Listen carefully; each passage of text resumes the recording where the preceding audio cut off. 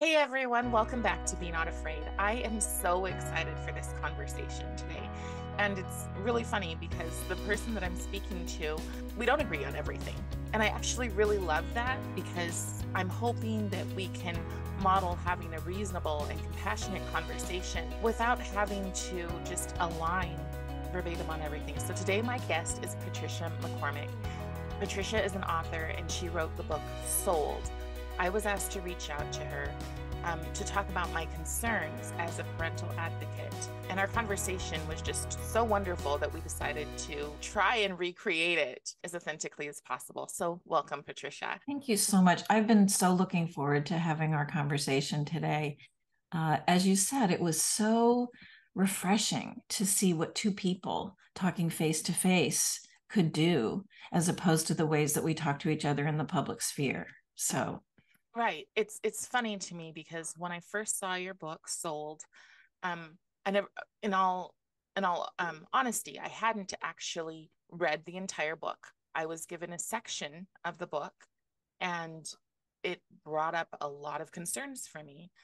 Um, and the kind of things that people will say, and I will get myself in trouble on both sides, I understand in this conversation, but the kind of things that people will say to just go after and attack the person without understanding the content or the reason behind it. Some of the things I've heard most recently are people saying these people should go to hell, and I cannot wrap my head around being that way towards another person.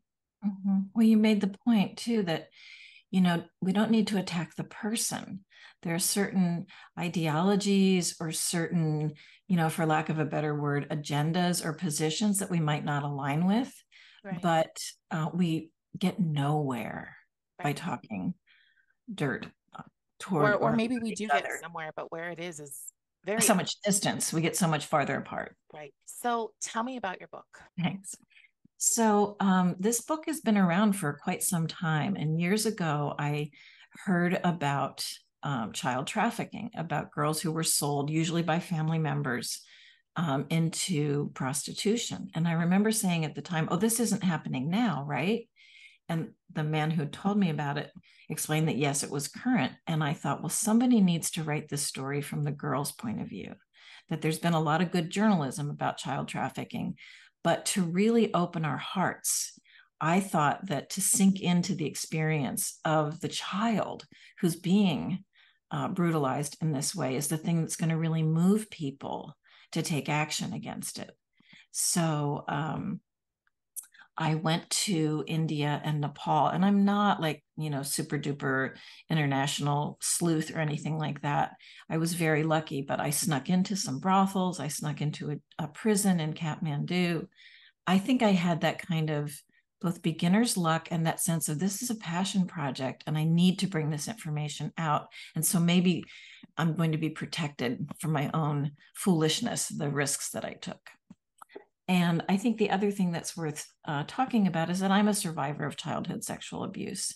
And so I could, even though my experience wasn't as serious as the experiences I wanted to portray in the book, I felt a real uh, affinity and connection toward people to whom this has happened and wanted to use whatever position I have to shine light on that experience in the hopes that it would change minds.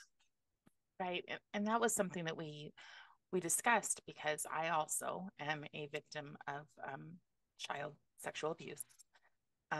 And my story is that I spent 3 days in a camper with a man when I was 5 years old.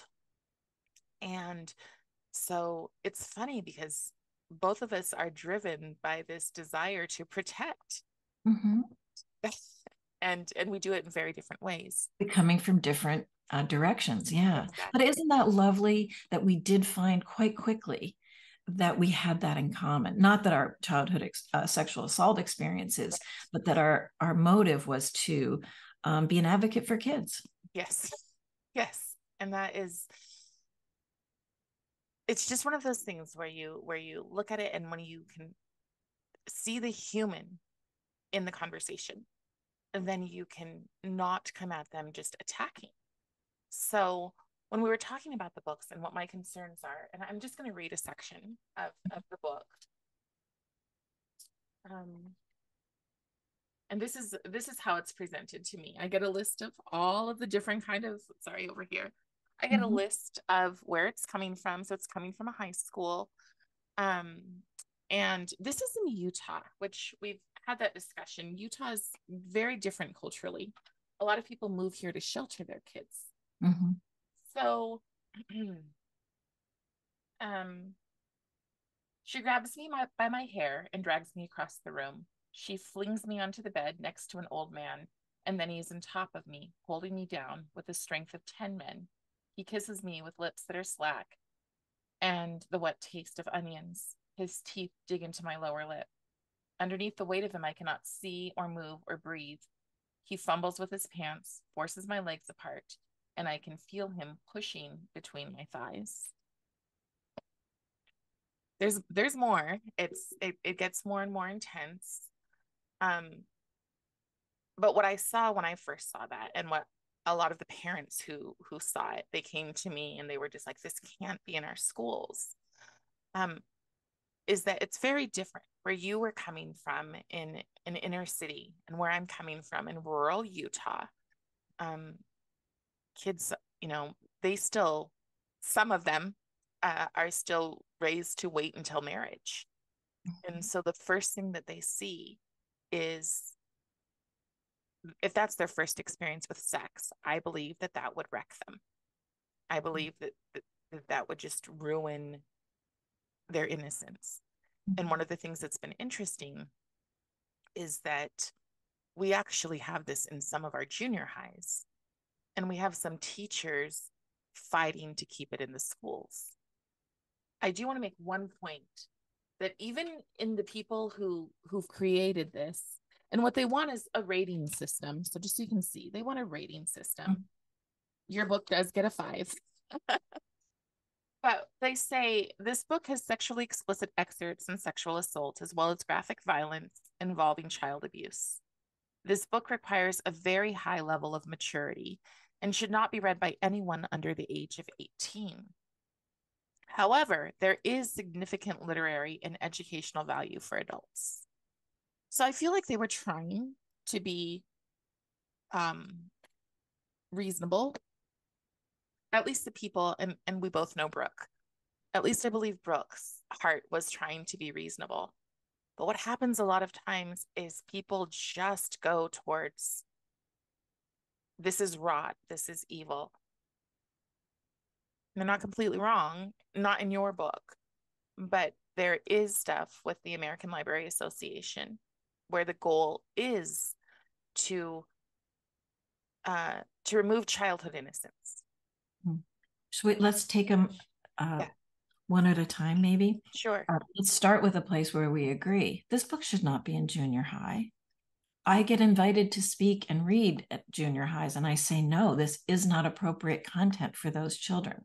So I find that frustrating and disturbing, that a book like that would fall into the hands of a child who isn't ready for it. So I think we can 100% agree there. So in high school, do you believe that every age of high school is appropriate, or that it should, or what do you think about the rating system? Oh gosh, that's complicated. So because I don't know about it as a whole, I only know about it as the way it's been applied to my book. I don't think I have any kind of expertise on it. That said, I think that, in publishers will put in the inside of a book what age group they think it's appropriate for. So it's not unheard of to say, this is for high schoolers, or this is for what they call new adults, kids over 18. So I think that it's sensitive and wise to think about the material that our kids are going to read. I also think that authors, I think that most authors, most people who write for young adults are very interested in advocating for those kids. and do not want harm to befall them, and see their writing as a part of a mission to be helpful to kids who might be isolated and struggling with certain experiences, or who want to know about the world. I also think that there are authors who are just wanting to cash in and make a buck, and that those books are not sensitively done. And I wouldn't buy them for my kids. And I am frustrated to see those kinds of things being published, but that's just my taste. I think it's more than just taste. And the reason why is the other thing that we talked about was that some people will pick up these books. So you've got two groups. You've got the groups that are innocent. Then you have the children who especially have already been traumatized. And they will pick up a book like this, and sometimes they will use that to sexually gratify themselves. It's one thing. And also to share it with others. And there is it is very, very sad that kids today find it kind of acceptable or kind of the right thing to do to take the innocence of other children. That's very sad. That's really distressing.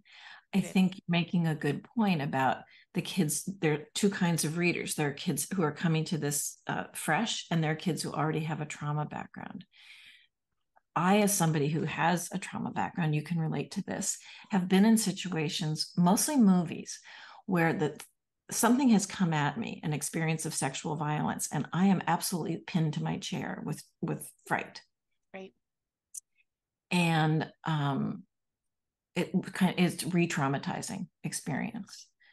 I've also found that for both myself and for kids, readers who have had a trauma history have come to me and said, that was my experience. I thought I was the only one until I saw it in the book. I thought there was something wrong with me. I thought I should be ashamed, so that there was a way in which it opened up a window out of that isolation and shame for them. That's different than the kid who isn't really ready to process such a thing. Yes.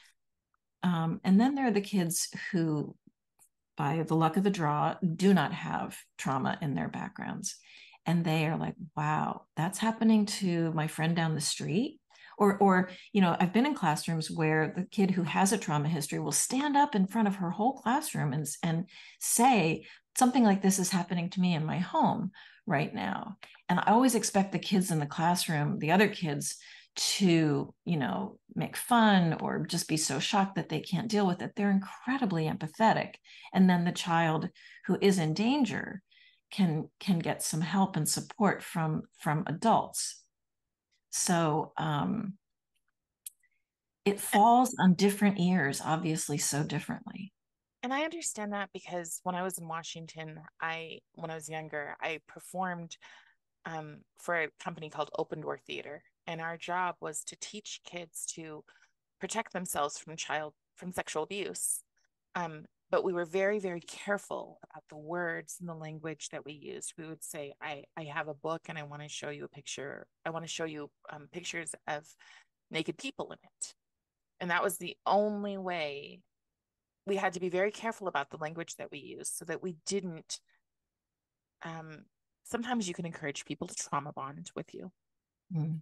And so we had to be very careful about that kind of language that we used. But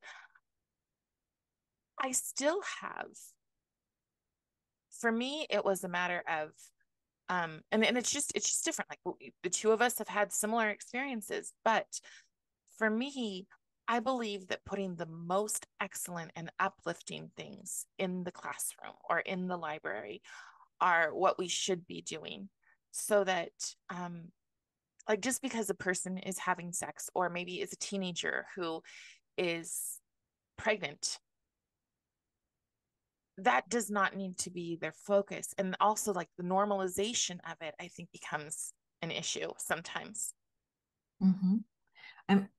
I'm so glad that you raised the question of language, and I think we have more we can talk about there. And I do want to hear from you about the language that I used and the way that it affected you. I will say that I am always aware that I'm writing for other people's children and that I try to choose the language carefully. And in that case, obviously, it's going to be important in a story about child trafficking to include an account of rape. And so I did it from the point of view of this 13-year-old. And to me, it wasn't graphic language. It was more about her bewilderment and her fear and her confusion and her physical pain, that there isn't quote unquote graphic language. But it sounds, and I want to make a note to come back to that question of uplifting things in the school, but let's stay with this for a minute and tell me about how that language affected you. Okay, it actually makes me anxious just to read it. Oh, maybe you don't want to read it then. We just talk about it. No, it's okay. I think it's important. So, his teeth dig into my lower lip. Underneath the weight of him, I cannot see or move or breathe. He fumbles with his pants. He forces my legs apart. And I can feel him pushing himself between my thighs. I gasp for air and kick and I squirm. He thrusts his tongue into my mouth and I bite down with all my might. He cries out. I'm running down the hall. Yeah. And then there's more. You're lucky to be with Habib. He is squeezing my breast with his hands like someone shopping for a melon. It's very, very reminiscent of, for me, it's very reminiscent. It is almost, I mean, it just brings back memories. But the other part, the other part is that I try not to read these kind of things because when something like that happens to you, and when you are broken, addiction is a real thing. And so, like rape fantasies, things like that. I do live with that kind of thing, and morally, my religious beliefs, it's not really acceptable. So, so fighting that's why when they hand me these things and they're like, go and speak, I will speak very seldom. And normally what I say is books don't have to be perverse to be diverse, but the language, I can appreciate that your language is not as vulgar as some of the other things that I've read. I've picked up a book for my son, or I didn't pick it up. I was listening to an audiobook of it just to see if it would be good for a camping trip. And it talked about ejaculating and having come all over, inside the pool, and just words like that are, I think they're too much. And it's really upsetting when they are on a book that looks like it's a book for campers. So it's presented so that kids will click the button and will listen. And there's a lot of that going on with the new American Library Association president putting these kind of books into our schools that are just, they are fully to, as they would use the term, queer children. And I don't mean queer as in, I have no problem if a person is gay or lesbian or whatever. I have a problem with twisting their minds so that they don't understand reality. So that's my viewpoint. I'm so sorry that the words that I wrote had such a devastating impact on you. That's a good writer. I mean, that's a good writer who can take you there. But yeah, and I mean, I think there's something to be said. I'll just speak for myself, that when something that I don't welcome, but it makes me cry, I know that there was something I needed to cry about. And I think you're making a good point too, that some of these books look like one thing and are something else. I think, with a book entitled Sold, that's what it's going to be about. So that the child who picks that up, yes, is curious, for better or for worse. Many of them, I have always assumed, are curious about what's happening to their peers on the other side of the world and want to get involved in helping to stop trafficking. But you're making me aware of views about a more a different kind of reader. Like when you talk about a kid who will pick up something like this and use it to normalize behavior that's not ethical.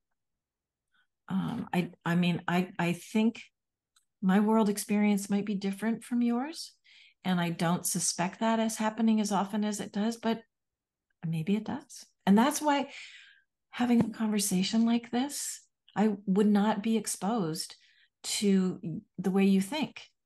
Right. And it'd make me a better writer. I don't think that you're by any means a bad writer.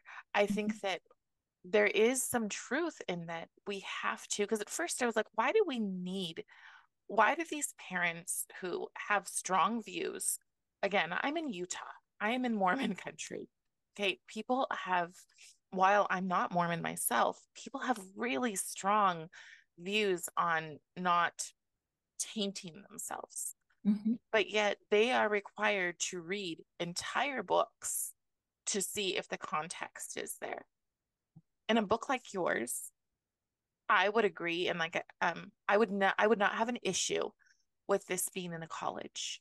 I don't have an issue with it being in the public library. My concern comes from being in public schools, but I can also really see your point. I want my child to be empathetic. I choose books based on, how do we teach this? Another solution that I have is, what about an abridged version? Mm-hmm. And I had this idea and I was wrong, but I remember reading I Know Why the Caged Bird Sings. And that is so very, very close to my own experience growing up. And what I remember, and I guess I blocked it out, because what I remember is the person grabbing her hand, her stepfather grabbing her hand and walking into the room. I don't remember any of the details of what happened in the room. And I upset some people because I said they wanted, I Know Why the Caged Bird Sings taken out of our schools. And I said, it's never going to happen. That book has been in our schools for so long. It's important work. And I thought that I thought that it left that stuff out. I've actually used it before in a presentation and said, this is the right way. Again, I was wrong, because it does go into the graphic detail. And so, but I mean, I read it so long ago. I don't want to say my age, but a long time. Isn't that interesting? And you and I have talked about this before, but that book was a very important book to me too. Yeah. And it was one of the first representations that I had seen of something that was similar to my experience. And I felt such a sense of relief and curiosity. Like, okay, so, and this book is about so much more than just that one incident. Right. It's really about her, as you talk about, an uplifting book about her entire progress from a really limited life to a very full life.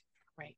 And I think I told you that my recollection of the book was that it wasn't specific enough, that I kept going back to it and saying, wait, I want to know exactly what happened. So again, and who knows how much our memories are affecting us too. When you said that, I don't know if you went back and looked at it recently and it's different than you thought it was. Oh no, I had it jammed down my throat. You need to apologize. You are wrong. You are. And I'm just like, while I am wrong about the content in it, and I do believe that it should come with a warning, and parents should have the right to say whether or not they want their children to read it, and kids should have a right to decide. There should be another option. Mm-hmm. I still don't think it should be pulled. Mm-hmm. So, yeah, I think we're in agreement there too, and there's some books that are so sturdy and big and important. Yeah. They do tread into scary places.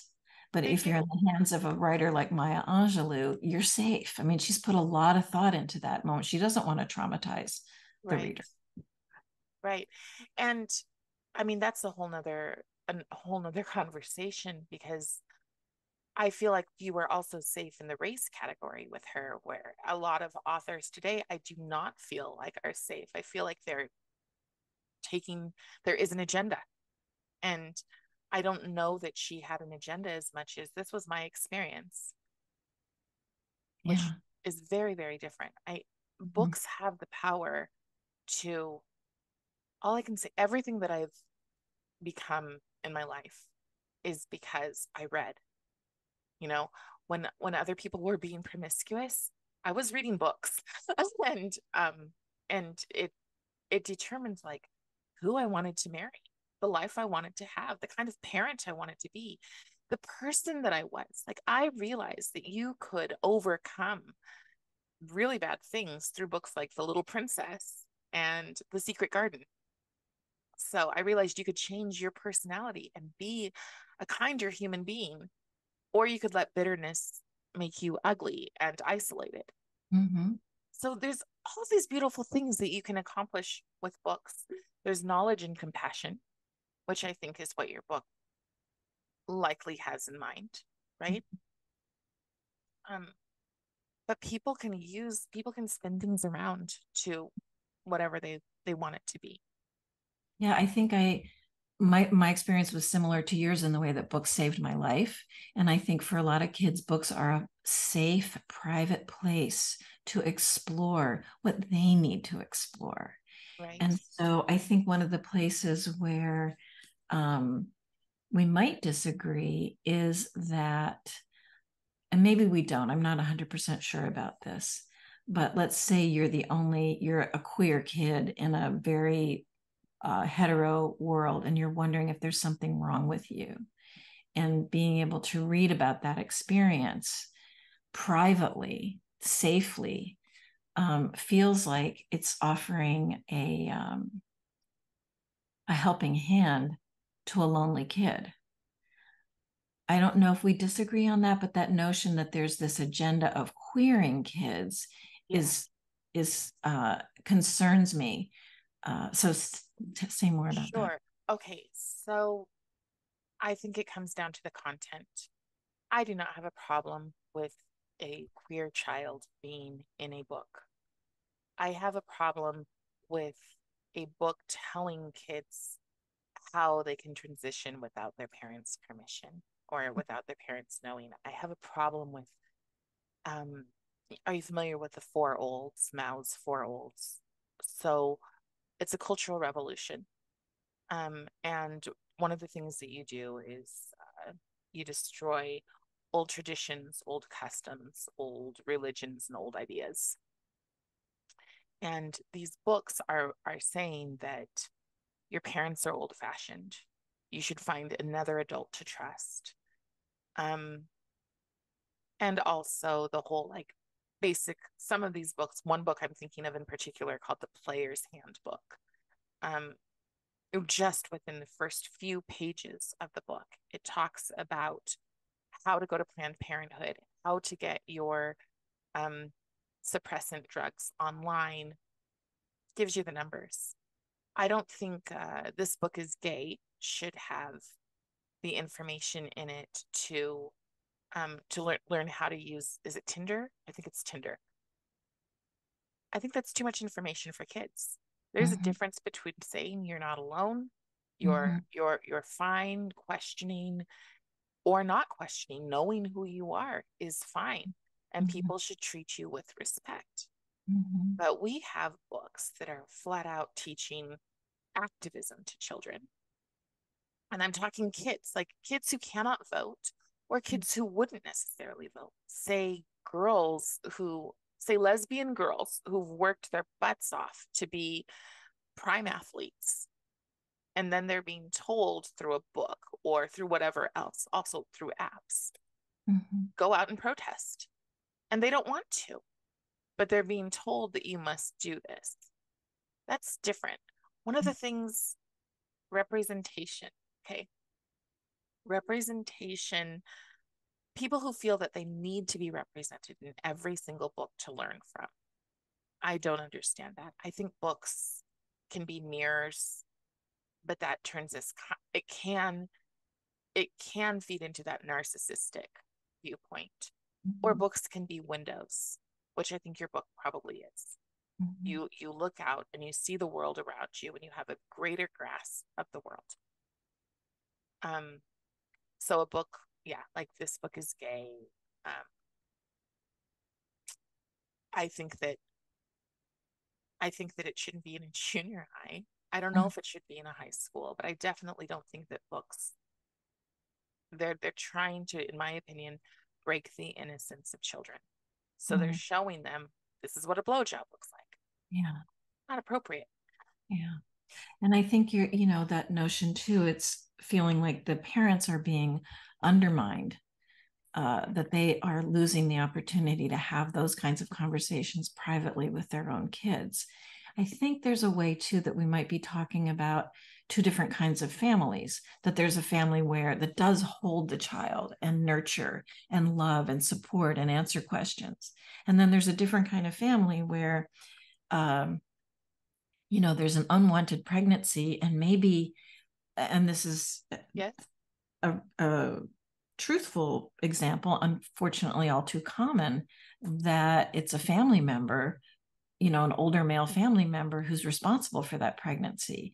And so for that child to have access to Planned Parenthood information is very, very different than the child who is in an intact, loving family. Yes.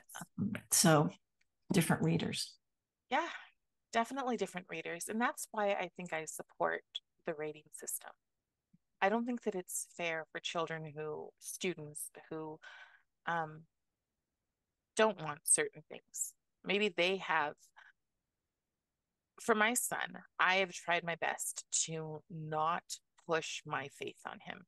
And I have conversations with him regularly that the faith that you have now may not be what you have when you get older. I hope that it is, but if it's not, your faith, your faith journey is your journey.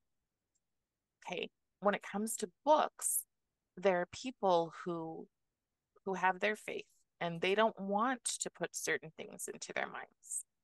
So without that rating system, you pick up a book and you think that you're getting, 12th night, Mhm. but that's not what you're getting. Mhm. And it does seem like it's intentional. I think I told you about going to my favorite bookstore in Portland, Powell's Books. And I had a young child who read way above his age.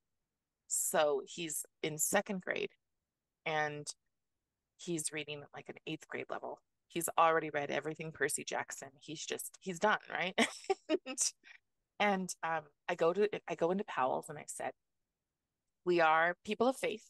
We are looking for a book that, you know, that would be appropriate, that is a safe book, but that also maybe has something about architecture or something. These are the things that he's interested in.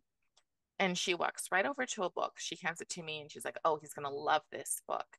And within the second page, the book was about LGBTQIA. And he's an 8-year old. And my view on teaching my child about this stuff is that you treat everybody decently. I personally will not live by lies, and um, I do believe that there is a crisis when 46% of Utah identify as part of the queer community.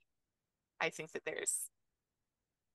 I don't want to say something in the water, but there's a trend versus natural scientific biology in my opinion.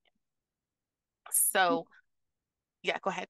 Oh, I was just going to say, I feel like that's a really bad experience in the bookstore, especially when you were very forthright and clear about who you were and what you wanted for your child, that is your privilege and responsibility to share that information with your child. That is not for a stranger to decide. So that's very unfortunate. Well, and that's what we're getting is a lot of books like Scholastic has completely changed. And I've put books on the shelves because I've been a volunteer librarian in my son's school. And I've put books on the shelves that I'm seeing come through my list of books that are questionable. And sometimes I'll push back and I'm like, really? Really? Like that's ridiculous. And sometimes I'm like, oh my gosh, I had no idea because that front cover didn't show Mhm. what it was. And I had no idea that I was putting that out there for people that the age wasn't appropriate for. Mhm. Yeah, I mean, I think we're having this conversation because books are so powerful. If they didn't have a kind of that big impact, um, we wouldn't be talking about this at all. And I think it's also worth noting that what's on the internet and on TV and in the Yeah. movies is far worse and put together with far less thought and sensitivity. But books are powerful. Well, I'm not sure. Okay. So people will say that you cannot have porn unless it's pictures. But, and I know this from experience, which, some people are not going to feel comfortable with, but there are sites like sexstories.com that are way more than than literotica. Um they are so graphic. They are so violent that sometimes I will read one and I am just like, oh my gosh, what did they just say? So Mhm. sometimes words can be more powerful than Mhm. than what's on TV. But then there's that other thing of in a school library, I think a parent has a right to believe that their children, when they're going to a public school paid for by our tax dollars, that their kids are in a safe position. And so I think that a school library should be held to a higher standard of what comes into what goes onto those shelves. Mhm. And you're not talking about sanitizing, are you? I mean, for instance, a Holocaust book, those No, are really difficult stories to read, no, but it prepares your child and my child for the world that is. right. It doesn't sound like that's what you're talking about. I mean, No, it sounds like I also want to make sure I understand. I think that your interest in your mandate is much more about sexually explicit material than yes, things that have to do with race or critical race theory or right. conversation that we'd be having about history, what may or may not have happened. Well, I'm not a fan of critical race theory. Mhm. So very much not a fan of critical race theory. Um, I'm actually the advisor to two groups on the subject. Um, I'm very, very concerned about what teaches our children to others. Mhm. So, um, so in terms of sanitization there, I mean, I really love Jason Reynolds' books, like his track series. Really, really enjoyed them. Mhm. I would not read Stamp from the beginning. I've Mhm. listened to Ibram X. Kendi, not a fan. I believe he's a grifter. And I think that there's a lot of division. There's a lot of division, and the biggest issue for me is not if you teach critical race theory. It's that if you teach it as fact. I have no problem with hearing the worst things. My little homeschool group of boys, my preteen group, said, we want to know what made Hitler who he was. And I'm like, I really don't want to dig into that, but I will, because it's important to me that the kids get the answers that they want. And none of them, let me be very clear, none of them appreciate or idolize Gotcha. him at all, right? And I don't have a problem if you want to talk about who Patrice Cullors really is. If you want to talk about Karl Marx, I just did that with my class for 6 weeks. Um, but and what we did in my class is we would watch pro and anti videos. We'd watch professors, and then we would stop and pause and ask the questions and go deeper. I Mhm. have no problem with that. So if that's what sanitizing means, no, I'm not for that. Mhm. I am absolutely appalled that Canada has a school district that is removing any book about before 2018 because they're not equitable. Mhm. I am just like that. That makes no sense to me because there's so many books that are older than 2018 that are worth listening to, and pushing an ideology on our kids. Mm-hmm. You know, again, critical race is not my area of experience or expertise, so I don't want to Yeah. speak to that in a way that would be uninformed. But I think you're raising some really good points, and I actually made a couple notes so I don't forget to Yes, no, mention that's fine. I've got a notebook that. too. There are things that we're going to read about that are going to upset us, whether it has to do with the Holocaust or slavery, or let's take child trafficking. They should upset us. You know, those are ills in the world that, as we were talking about before, create context, understanding, empathy. God willing, it creates leaders, the future leaders of the world, who are going to be aware and not commit those same mistakes. But what really struck me was when you talked about presenting both sides to these kids and allowing them to form their own opinions, that there's something very respectful toward the child, toward the child's mind, toward his or her ability to be discerning and to become the kind of reader and thinker that we want them to be. And so that means to me that there is a place for these hard books. Yes.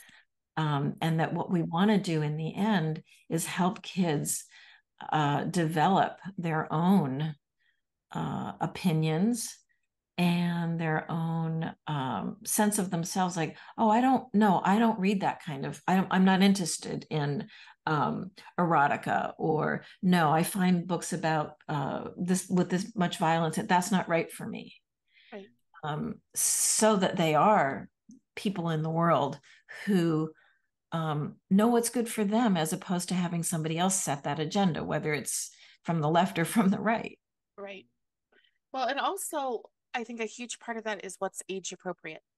And the argument is that because they have cell phones, everything's age appropriate. That's BS. Yeah, I I'm don't agree. sorry, but it's just not. Young children, and I'm talking maybe sixth grade and below, they are sponges. Everything that they take, they're going to take for face value. Mm-hmm. And so teaching them any kind of ideology, I believe, is wrong. So Mm-hmm. I would not be okay with teaching kids, unless they're going to a religious school. I'm not okay with teaching them religion as truth. I'm Mm-hmm. perfectly fine with teaching the very basics of Buddhism, Islam, Christianity, Judaism. Fine. If you're teaching them the basics, as in this is who their important person is, this is their important holiday, this is whatever. But teaching them this as truth is using them. I And, agree. Yeah, you know, I don't disagree. I had a conversation the other day with a bunch of graduate students, people who are in training to be teachers. And we were talking about one of my books, which is about Dietrich Bonhoeffer, who was a minister who signed up yes, to be part of the plot to kill Hitler. And that was such an interesting dilemma. This was a person who believed his government was acting immorally in his name, and he overrode his own basic beliefs right, to sign up to do something that he would otherwise never have done. But one of the things we talked about was, this may be the only book this kid reads about Hitler or about the Holocaust or about Bonhoeffer. So I have a responsibility, knowing that, as you said, they're sponges at that point, not to put my thumb on the weight, not to put my thumb on the scale. yes, I have views, sure, I do. right, But in a book that's going to go into a school library or a public library, it's not my place to indoctrinate. And as a writer, you become very, very aware of that this book is going to land in Utah, this book is going to land in Florida, this book is going to land in another home in, Maine. And you have a big responsibility. And I'm also sensitive to this notion of, the cultural elites. Yes, I live on the East Coast. I'm politically progressive.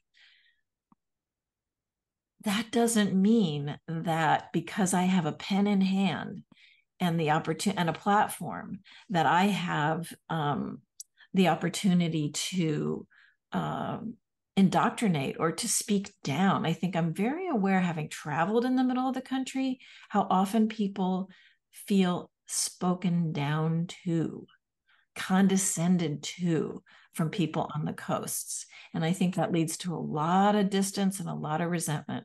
Well, we have that here now. So, and I think what happened is we have a lot of people who have transplanted into Utah. I'm one of them. So, I'm coming from Washington State. Um, and definitely a lot of rural people don't know their own minds. Well, I don't think there's anything wrong with living on a farm and running it for generations. That doesn't make you stupid. That makes you hardworking. It means that your experience is different. And Agreed. some of the things that I have seen most recently in the last couple of weeks in colleges, I used to feel very bad about the fact that I didn't go to college. So, I mean, I went for a year, but I felt very bad and very like inferior. But I sit in rooms with senators on a regular basis, and it doesn't change my worth, Mm-hmm. but Mm-hmm. to many people it does. I will say that it's not surprising to me. You're an author, that you're that you're progressive, but in my experience, so many progressives have really diminished my thoughts and who I am. And I sit there going, you say that your goals and your guilt and whatever else comes down to people like me, racial minorities, grew up in foster care. Your goal is to help us. But when I don't say exactly what you want in the box that you wanted it, I'm erased. Mm-hmm. And that's what's happening in the libraries. So a lot of these books, especially, they're making them so fast. I mean, Mm-hmm. and I think it's cheap. And I think it is, I love that you have integrity. I really appreciate that you have integrity, because a lot of these things just seem like very cheap. Like, maybe I know people who write with AI. And I just am like, it just seems like how much can we blow the minds of these Mm-hmm. students? Mm-hmm. I'm really lucky. I have a wonderful editor, and she's absolutely devoted to making top quality books. And it takes a long time. And she has a huge team, not huge, but she has a lot of people who look through everything that we submit to say, is this as good as it could possibly be? Is this sensitive to that point of view? Is this historically accurate? And so I'd rather have my kids, have their hands on a book, obviously, that went through that process Right. than something that's slick and cheaply made or something that's on the internet. In general, I think publishing is very careful. At least How, that's my experience. how long have you been writing? Oh my gosh, since I was a kid, but my first book came out about 25 years ago. Wow. Yeah. And what books have you written? They're all just for a moment of humor. Okay. So my son says, Mom, what do you do to come up with the ideas for these books? What do you do? Google the word sad. I've written about self-injury. I've written about drug abuse, child trafficking, genocide. I've also written with Malala, the girl who was shot by the Taliban for speaking out on behalf of education. And I've also done some picture books and the Hitler book that I told you about. I'm driven to write about things that are a little darker and that they're in the shadows, they're in the darkness because we don't want to talk about them. We're afraid to talk about them. And I guess it has to do with my own background, but I want to bring those things to light in a compassionate way, in a careful way. Like this, for just a quick minute, girls who self-injured, they are in terrible pain, doing this in silence, in secrecy. Uh, that kind of secrecy, that kind of darkness doesn't serve them, doesn't allow them to get the empathy or the understanding or the help that they need. So, yeah, if my daughter came home carrying that book, I would sit up and say, Hey, honey, what's going on? That is a book that has helped a lot of people um, get help, get attention. But it's not an easy book.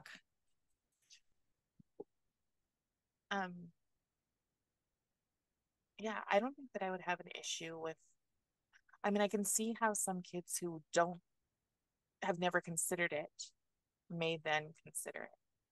You know, that's an argument that's been made. And there was one school principal who took all the copies of Cut and put them in the school safe and said, I'll give them back to you. The girls are cutting themselves, and it's because of this book, and I'll give them back to you when there's no more cutting. And the librarian said, no, girls are cutting themselves, and now there's a book that allows them to talk about it.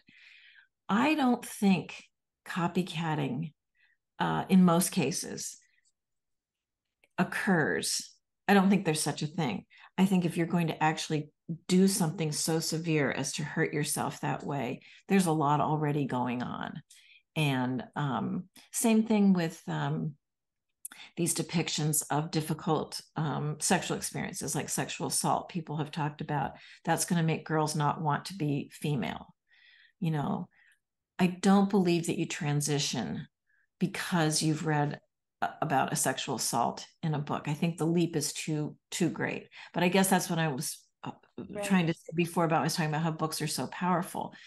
People are fearful that this is going to happen to their kids. This is not, you know, you and I are one set of readers. We're adults. We get to choose. These are vulnerable readers. Yeah.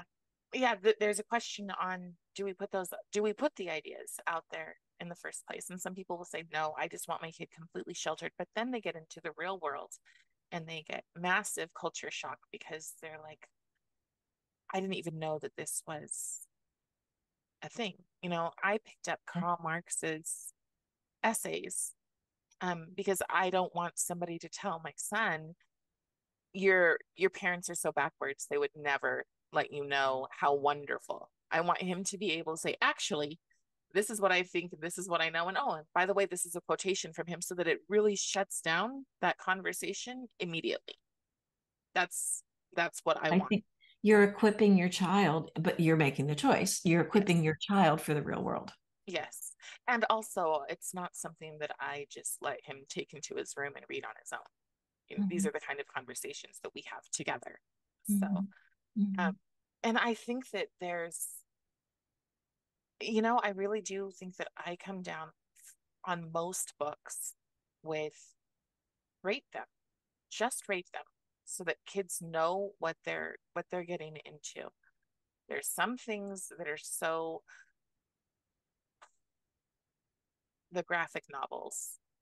Okay, I'm sorry, but you can't warn a child when they open up a book and they see people performing oral sex. Mm-hmm. They've seen it now, Mm-hmm. you know. Mm-hmm. And if they're in middle school, so sixth, seventh, eighth grade, and they've just now seen that, you can't take it out. The image is there. Mm-hmm. So Yeah. so in those cases, I think that honestly, I would use the term evil when people want to expose kids to that. Because when I was a foster parent, if you would have had certain books in your home, you couldn't get licensed. Mm-hmm. But now we're putting them in schools and saying this is perfectly normal. This is representation. Mm-hmm. And I know gay people, I know lesbian students who are Mm-hmm. like, I don't want to see this.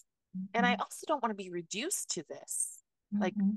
why why the fact that I'm attracted to a woman should that determine the content of what I want to read? Mm-hmm. You know, I don't agree that the people, and I think we're talking in very broad terms, that people are putting those books into the world are evil. I think, and I shouldn't even pretend to walk in somebody else's shoes since I don't know. My guess is they wouldn't want those books in a junior high either. And that's the kind of book that's supposed to puncture the isolation that author might have had when he or she was a young person coming out. And I'm guessing that that's the intent.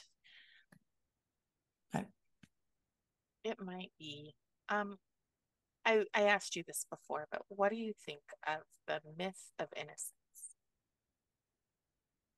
So we talked about this, and I thought, oh my gosh, I'm not 100% sure I know what that means as a term, because I think there's ways in which people speak, and we're in different silos. People use different language. So, to talk about shorthand almost. Right, right. So let's be, so do you mind if we redo what we did last time? Yeah, Help define the term, and then I can tell you more about my feelings. sure. Okay, so the myth of innocence is that children are little adults and that it's oppressive to keep things from them. So they should just absorb. Um, Keeping them one example, and this comes from Gail Rubin's queer theory, is that children who are sexually abused, it wouldn't be that big of a deal if their parents didn't make it that big of a deal. Hmm. Okay, so then in that case, I don't believe in the myth of innocence. I don't think children are little adults. I think we have lots of great science that would indicate that developmentally, physically, emotionally, they are not little adults at all, and that we have to really slot into where they are developmentally if we're going to care for them well in the terms of the things that we give them. And that issue of I think the last example that you used was this notion that it's the reaction to childhood sexual abuse that somehow it wouldn't be such a big deal. It's a big deal. And it can be made worse by the reaction of the parents, for sure. I think when you finally come out with telling somebody that this has happened to you, it's very important that you get a good and sympathetic hearing. Otherwise, you're going to feel so much more shame and so much more secrecy all over again. So I very much disagree with that. I feel like there's something in the middle, though, that I didn't cover. We talked about little adults and we talked about the issue of sexual assault, but I think there was something in the middle. So a lot of professionals, especially mental health and educators, are being taught that it is their job. So I was listening to, it was funny. I was in a restaurant with a friend who is another teacher, Mm-hmm. and the people at the next table were talking about the myth of innocence. And they said, innocence, well, if you believe in that. And then the other person said, your job is to plant a garden where the parents have left their children barren. Mm. So a garden within their minds. Yeah. So Well, again, I think it sort of goes back to, and I have heard from other parents saying, I don't want mental health professionals talking to my kids about this. I don't want, when a child stands up in a classroom and says, something's happening at home, and give that information to the teacher. I've heard parents say, this teacher's not a mental health expert. I don't want her handling this information. You know, sometimes that's the first place where the information can come out. And I agree that, not all teachers are as well equipped to handle that information as others. But as far as mental health professionals, again, I think it's one of those things where we're talking about two different kinds of families. In your family, you are committed, devoted to raising your child. There are other families where that's just not the case, and that the mental health professional is the one adult that they're going to encounter that does have their children's interests at heart if they're in an abusive situation. I mean, I don't know what your experiences were like in foster care with the mental health professionals that you encountered. And it sounds like it was a very mixed bag. So it's really interesting. I do a regular podcast. I'm a regular guest on a podcast with mental health professionals, and I would say that my therapist, Paul Martin, had so much impact on who I became. It was never. I was never taught. First off, I'm unique in that I never took what happened to me as my fault. But I also never became a mental victim. It Mm-hmm. was like, this happened. The adults in my life were not good people. Um, and I have a choice. And so I had this therapist who, for almost all of my time in foster care, was my therapist. The same one. And he helped me like find role models. And the thing about therapy before, and this is why it's different. So the thing about therapy before is that therapy was about helping you find an end game, helping you progress to a place of healing. Therapy today, and there's a lot of therapists talking about this because they are being trained now that one thing, they are not supposed to provide services for the quote unquote Trump supporter. So they're being taught to put activism above therapy. So if I come in looking like I do, they have to address, it doesn't matter, say, knock on wood, I am superstitious, but if my family was in a car wreck and I needed a therapist to deal with my grieving, they would want to discuss why that was due to systemic racism and how I feel about my blackness first. So I would never go to a therapist today, which is really sad because I'm a huge advocate for taking care of your mental health and healing. Mm-hmm. But when it becomes an agenda, which it has become, Mm-hmm. so they're literally teaching these people you cannot serve, you do not, basically that we are not human if we Mm-hmm. do not all agree. I don't have direct experience with that, so I can't speak to that. That would make you feel very alienated and very shut out, especially when you need help. Yes. I just wanted to go back a second. I think I was That's speaking a bit in extremes, like yeah. that, there's your family, which are you're devoted to raising your kid, and there are these other families where a mental health adult is going to be the only adult that that child encounters who's really got their interest at heart. And then I think there's that whole middle section. And when we send our kids to therapy, which I've done, um, uncomfortable information has come back to me. I had a therapist told me that my son was smoking pot. Okay, I really didn't like hearing that, but I did not know that, and I didn't have access to that information. Yeah. And by having that intermediary, that trained intermediary, bring me that information, we were able to address it. Yeah. But that is very different than what you're talking about. This feeling of that the deck is already stacked against you before you even go into the office. That you're not going to be greeted with neutrality. And that is the same, to bring it back to books. That is Mm-hmm. the same thing that's happening as they get rid of all of these books and they say we only want books that are equitable in the libraries, or we have no problem with shaming Christians. And this is literally happening. So there's a mandala of intersectionality, and it's probably 150 ways of which you can be privileged or not privileged. But Mm-hmm. they're teaching this as truth and it's coming in. So these books are coming in, like I said, as truth. Mm-hmm. And that is where that's where the issue for me comes from. Yeah, Like, I think when anybody thinks they have a monopoly on the truth, we have a problem. yeah, I would agree with that.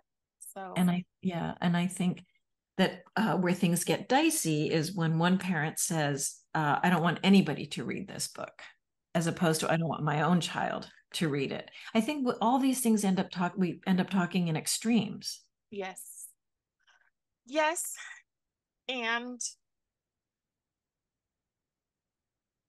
some of the agenda stuff, I can see what you're saying, and that there are people who are writing because they have felt a certain way. Um, what is it? Queer, I can't remember.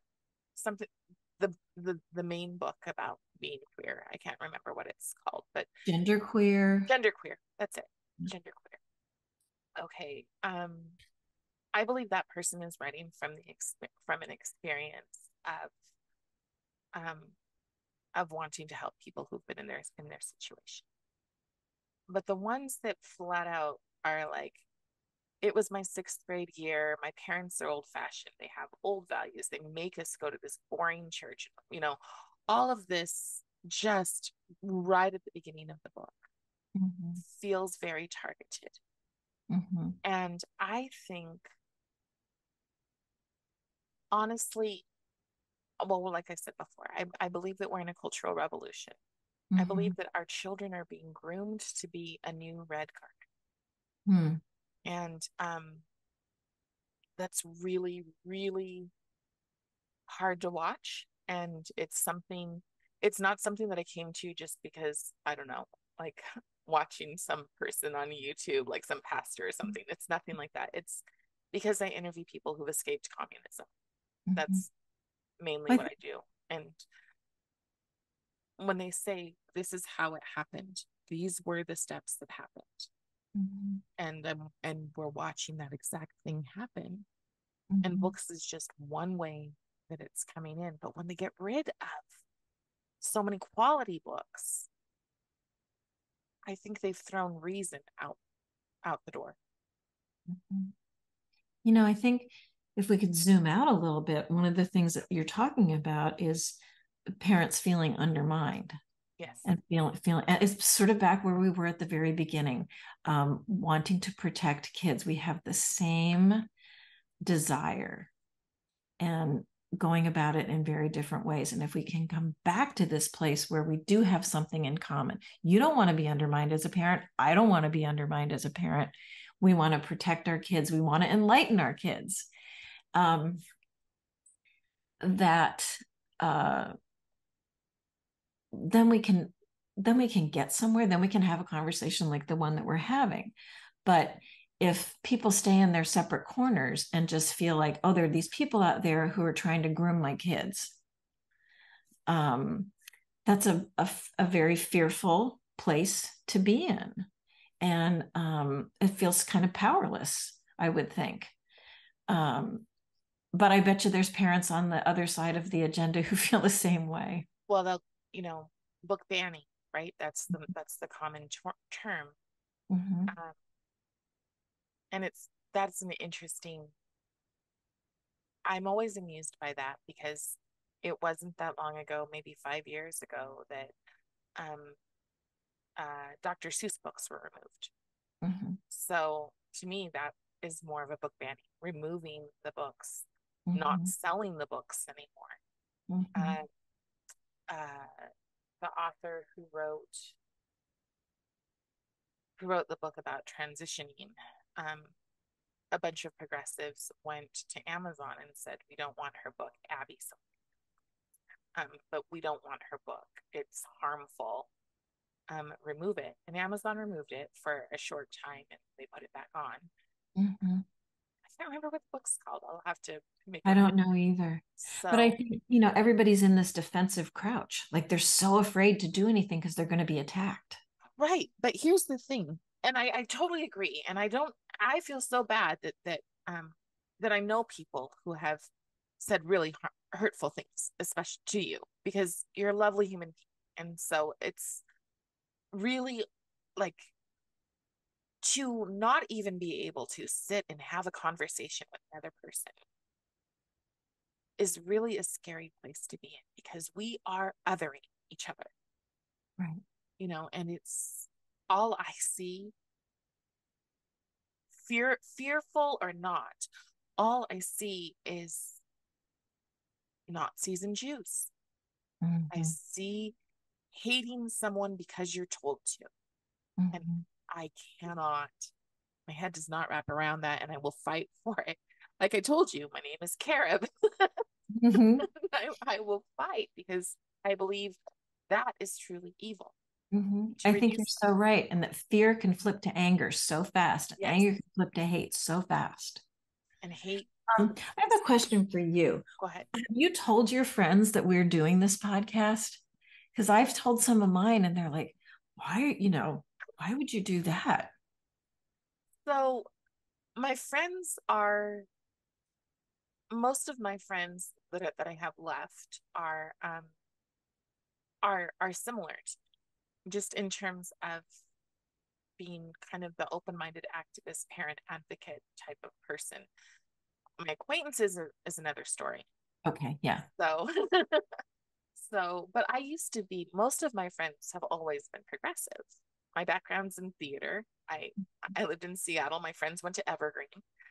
Um, Okay. but that's so interesting to me because I'm listening to you and in the back of my head, I'm like, she's a progressive, but how? Because what I've seen and what I've experienced from the progressive left has been painful. Mm-hmm. It has been painful and reductive and Mm-hmm. just gut-wrenchingly sad. Mm-hmm. So, but I've also, I mean, there's a progressive right too. So there's Mm-hmm. a lot of people Yeah. who like live in the white guilt world, and but it only goes so far. And if your person is like, I don't buy into that, they're like, wait, I can't save you, and you know, it becomes a mess. But I'm sorry. Oh, so book banning. Oh yeah. Um, in Canada, they they burned books a couple of years ago. They pulled out the books from old white men and they burned them. Mm-hmm. My side of the argument is not asking to burn books. We're Mm-hmm. asking to remove from public schools the most atrocious of the books. And I would never, and I do have acquaintances who are like, next, it's the public libraries. And I would not put my name on that. Mm-hmm. I would not put my name on that. I prefer that a children's section doesn't have sex in it, Mm-hmm. but I'm not going to go fight that because it's a public library. Mm-hmm. You don't have a right to expect um, the same, in my opinion, the same safeties that you do in a public school. Mm-hmm. There are people who lock up, and not because they're bad people, because maybe their children are adopted and their children sexually assault other children. And so they lock up their devices and they make sure that there's nothing in their home that Mm-hmm. can bring their kids in that direction. Mm-hmm. I understand that. Mm-hmm. As a kid, I would have looked for the most raunchy, the Fabio style books. And, and I would have like read them and I would have talked to my friends about them. So in a way, I could have been considered a groomer back then. Mm-hmm. Thankfully, the details of what they have, what's in the books today, were not in the books back then. At least not the books that I could get my hands on. Mm-hmm. But so I think that it's very complicated, and it's okay that it's very complicated. Mm-hmm. Um, I just appreciate that you don't believe your books should be in junior highs. So, Yeah. and now the next thing is like, how in the world do we get, because we have teachers pushing and saying we want them, these kids need to have them, and it's almost like they're sadists, honestly. Like that's how I feel. Like why do you want this in front of young kids? Mm-hmm. It feels and for here it's a cultural thing of people either move here or people have left the Mormon faith and they Mm-hmm. resent it so much that they want to destroy. Mm-hmm. And I do see that. I there's forums that you can see where people are just like, I was made to be so innocent. I was made to wear these kind of clothes. I was made, whatever else. Our children deserve something different. Mm-hmm. That's not something I've been exposed to where I live. I was also thinking about the teachers and librarians that I've talked to who, and I think they're reasonable, and I don't think that they want my book in a junior high. I haven't had that experience, but that what is happening to them when they speak out on behalf of the kids' rights to read, that then they're attacked. Their salaries and their home addresses are published. They're called groomers. It's just what you were talking about at the very, very beginning. Like, you don't attack the individual. Right. If we get so quickly down in the gutter like that, you know. Yeah. we're not going to get anywhere. But I see it happening on both sides of the equation. There's so much meanness. Yes. But I guess it's because what we're talking about is so precious. It's our kids. Yes. And I think that all parents have a reluctance to see their kids grow up too fast. I would say that that's universal, even though it's at different tempos and different families. Again, it's the.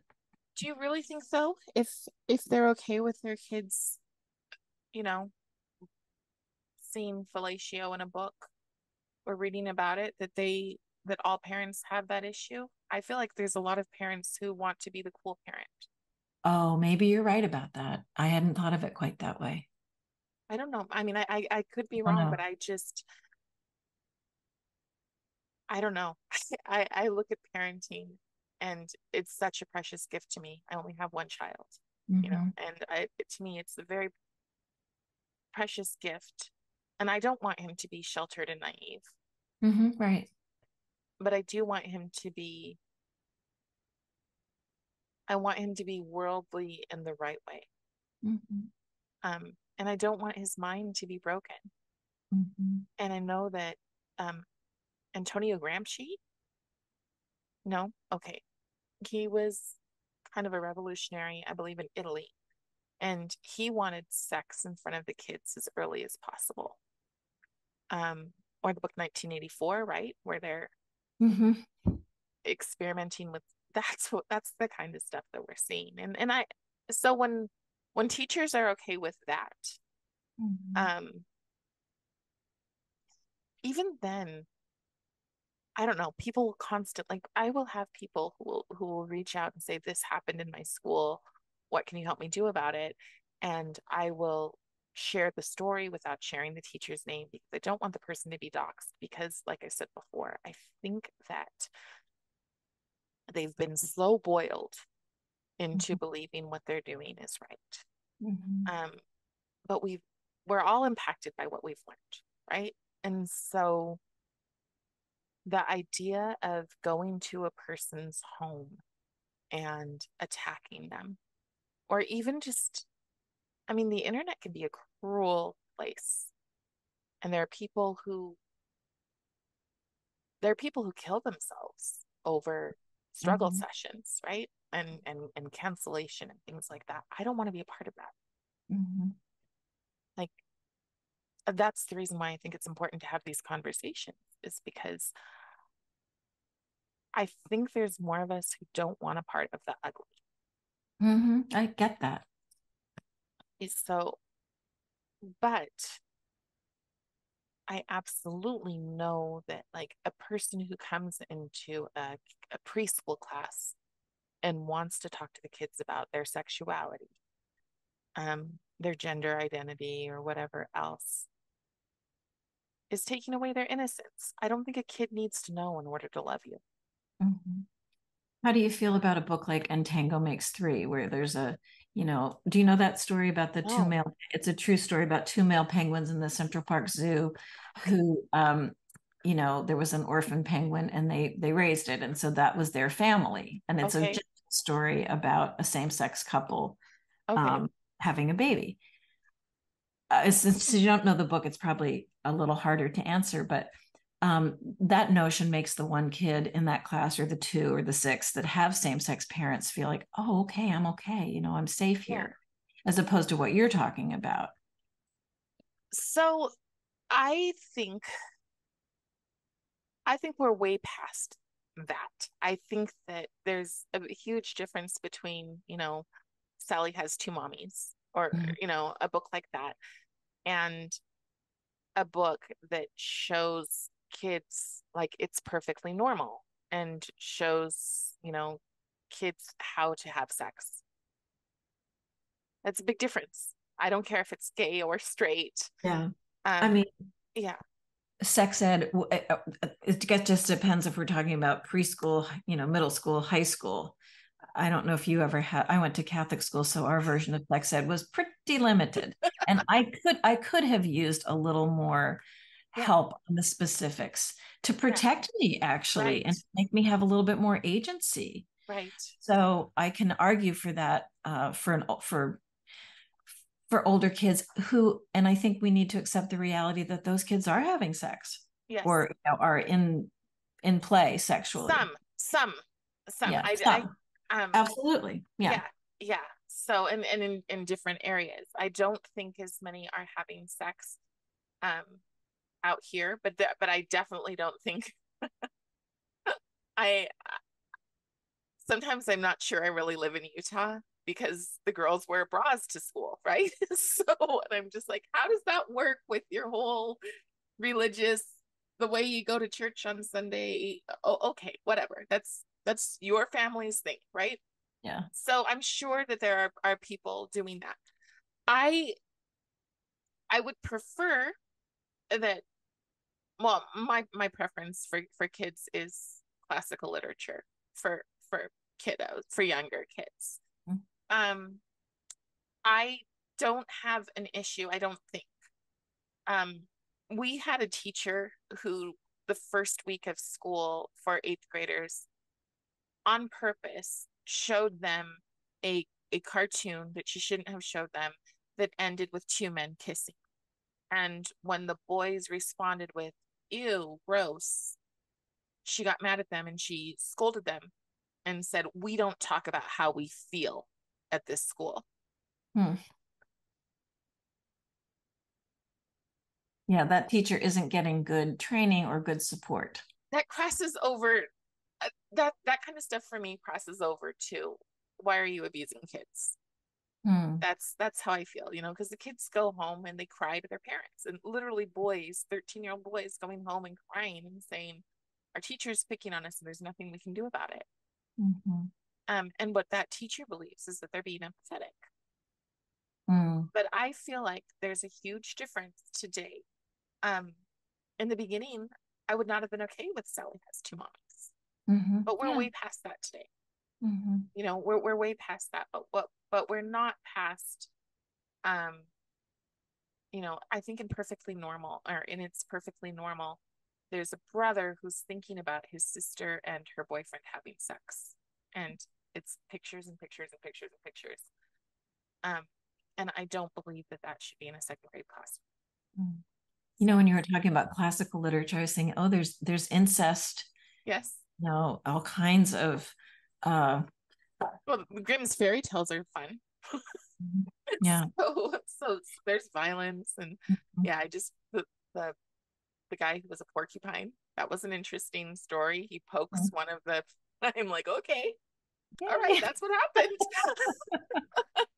I'd never heard the story before. I heard it last week, and I was like, Huh. well, the kiddos are going to think that that means poking. You know, Mm-hmm. the details aren't there, and I Well, think don't you remember that too when you would get a little older and be like, oh, that's what that was. And I think that's kind of what we're both talking about is having respect for a child to come to his own understanding of these things gradually over time with the accumulation of knowledge and hopefully some good adult guidance along the way. yes, yeah, and I that's the thing, is that they're removing the time for a child to be innocent. Mm-hmm. That is that's the struggle. That's the struggle. And if there wasn't a viciousness, but the thing is yeah, the viciousness is on both sides. It really is. I think that you we must look at the content.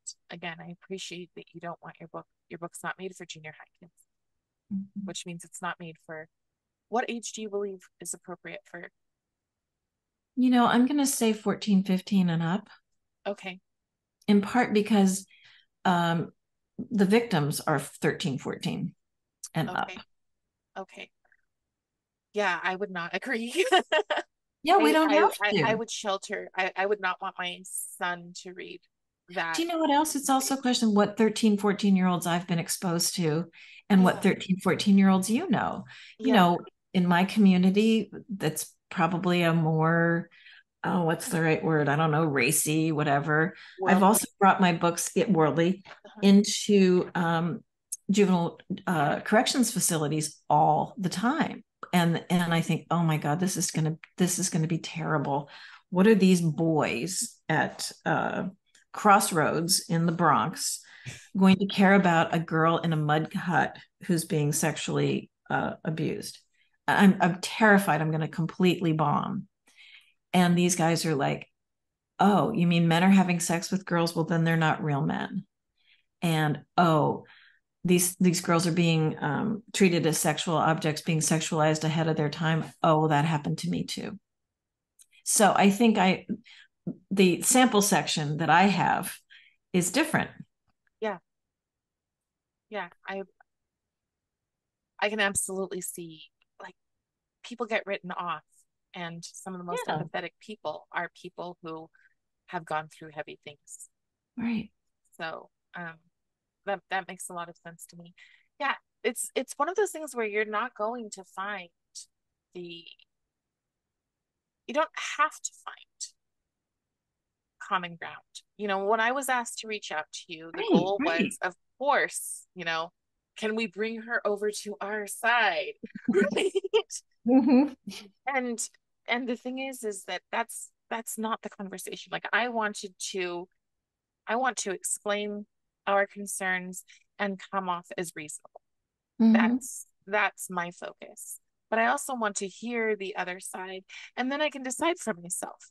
I know that people are like, never use the term evil, but there are people I will use the term evil with. Mm-hmm. I'm sorry, but the things I saw, and the things that happened to the innocent people over in Israel, that looks evil to me. That looks really, really evil to I save evil for Vladimir Putin. He's the only person. me. Yeah. So I that I just don't want our kids to be put in extremely vulnerable positions. Mm-hmm. And I feel like you just don't want our kids to be put in extremely vulnerable positions. Mm-hmm. And it really comes down to We we're are, doing yeah. the same work. And the thing that I write about are kids in extremely vulnerable situations. And it's already sort of too late for them. Yes. But maybe it's not But too late for policy and for things mm-hmm. to change that can make Mm-hmm. things Mm-hmm. better. Mm-hmm. So I'm curious, and it's been on the back of my head the whole time, but what do you feel makes you progressive? Mm-hmm. I think for me, it's about, wanting progress. And I was very sensitive to what you were talking about before about the four olds, like parents are old, institutions are old, customs are old. We have to break them all down. That whole thing about being a disruptor. Um, I just want us to progress a little. I don't want to throw the baby out with the bathwater. Not all customs, not all institutions, not all parents are, old and therefore bad, or but there are ways in which we get hidebound and we have a narrow point of view, and the people who are in power get to set certain agendas, and when we share the power a little more broadly, everybody gets to have a little more piece of the pie, and we do progress. There's ways in which we are more fair as a society now than we were 50 years ago. And it's because people challenged those old beliefs and those old institutions.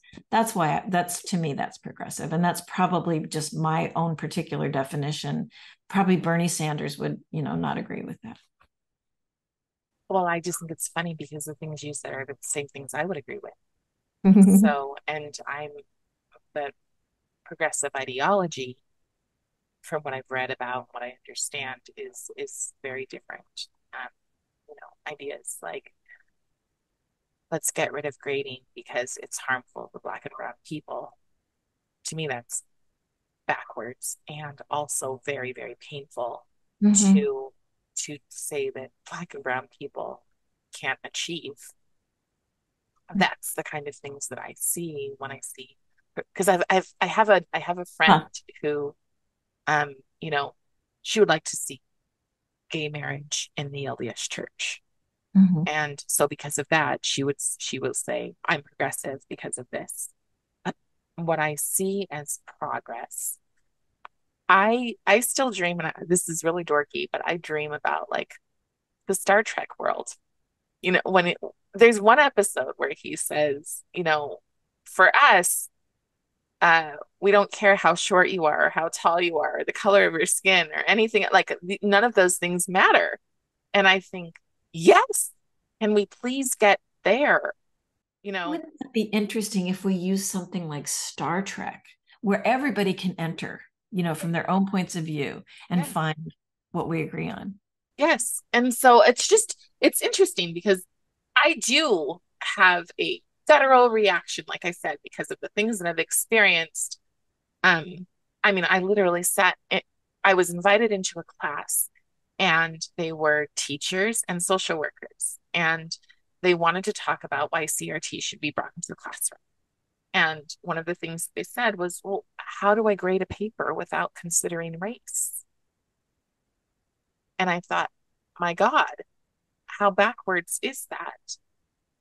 But these people would consider themselves progressive. I want to make sure I understand Yeah, you properly, that yeah, they would yeah. discount. Yes. Yes, that is being taught. You have to consider race in terms of maybe how a person writes. Huh. Um, and Okay, it's I think I can see some of that. I mean, like that's kind of like the notion of the what was that? The universal application for college. Like you don't know the race of everybody answers the same question, and you right. don't know. In theory, I suppose you don't know the race of the applicant. You're just looking at the words on the page, Yes. as And opposed to filtering in yes. assumptions. But I've also learned, and of course, a lot of these are generalizations. Like I teach creative writing. Yes. I have had some students, in particular, I had this really such a blast, a woman of color. And I was teaching about, getting to the point quickly. You can't keep the readers waiting for too long. And she comes from a culture of the long yarn.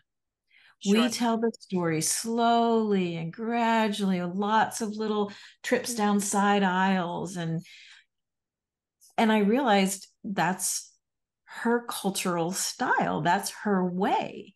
And my way of saying, oh no, this is the way we get the reader's attention. You got to have them in by page 10. Yes. That's just my way. That's Yes. not one better than the other. Well, and perspectives are different than grading a child's test. Okay, good point. Okay. So like having those perspectives and the beautiful way, like, yeah, absolutely appreciate the different cultures and the diversity. Those kind of Mm-hmm. that makes a lot of sense to me. People will say all of the time, like, why haven't you written your book? I Mm-hmm. haven't written my book because my executive functioning skills are so so for me, the idea of sitting down and focusing and writing my biography, while people will listen to me and they'll think, oh, that's really interesting. The idea of writing and also the idea of like punctuation and grammar and getting that Mm-hmm. right. Yeah. But it's not because of black. Mm-hmm. It's there are that's extremely insulting to people like Thomas Sowell or Carol Swain or people who, you know, teach in universities and happen to be black, to say that that our brains just inherently can't do that. That's not why my brain can't do that. My brain can't do that because while people were learning in school those basic things, I was going, how do I survive? How do I not Right. get beaten tonight? Your part of your brain was busy somewhere else. Exactly. Yeah. Exactly. But to say that, you can't do this, or like my son was writing a paper and he wrote seize da day just to be obnoxious, right? And his teacher was like, I understand that you're getting in touch with your cultural roots. And I was just like, what in the world are you? No, it's not acceptable. Like, Mhm. you have to write correctly because And for people to say, you know, there's a correct and a not correct, I find it extremely reductive. And I would give you the badge of saying, I don't think you're progressive. I think you want progress. And there's Mm-hmm. something very different in that. That doesn't Mm-hmm. mean, I mean, like, I'm assuming our political voting is probably this way and that way. But that Mm-hmm. still doesn't mean that there's not a common sense there. Mm-hmm. And, you know, and I believe real progress, like you said, and Mm-hmm. we should wrap up, but like you said, you said your friends were like, you're really going to have this conversation?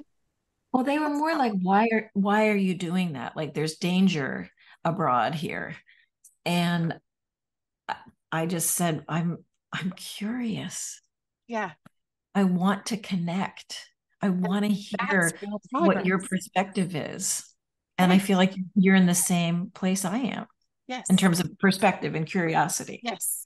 You disagree on things, but Yeah. this is so much more fun than talking to my friends who agree about everything. And that is real progress. Agreed. Agreed. That is the truth. That is the beauty that we still have and the hope that we still have. And a progressive ideology or a far right ideology, either one of them, say you cannot have these conversations. You are going into, you know, turbulent waters. Mm-hmm. And we're not. We just proved them wrong. Yes. Yes, we're, you know, we're two people had a conversation from different perspectives and we learned from each other. And I think we have a respect for each other. And I would honestly, like, if I lived by you, I would be like, oh, I've got a new friend. You know? Same. Yeah, So I I so appreciate this. I I think do you're too. I really do. I'm actually a little sorry that it's over, but because I know we could go deeper yeah, and probably make more progress. I think we were both honest and gentle with each other. But I yes. bet we can keep on going. Yeah, I mean, very much appreciate it. It's been beautiful. And Yeah. now I'm gonna make some people mad because they're gonna be like, you didn't come off. And my friends too. So let's see. Let's reconnect once you I don't know what you do with a podcast. You post it. Yeah. You put it. You air it. Yes. Let's connect again and see. Let's do that. Let's really ask our friends what they thought and where they thought we pulled our punches, or where, you know, we could have been stronger, or where they thought we did a good job. Yeah, I would love that. Let's do it. Okay. Anyways, it was lovely. Thank you so much. It was really very much my honor and my pleasure.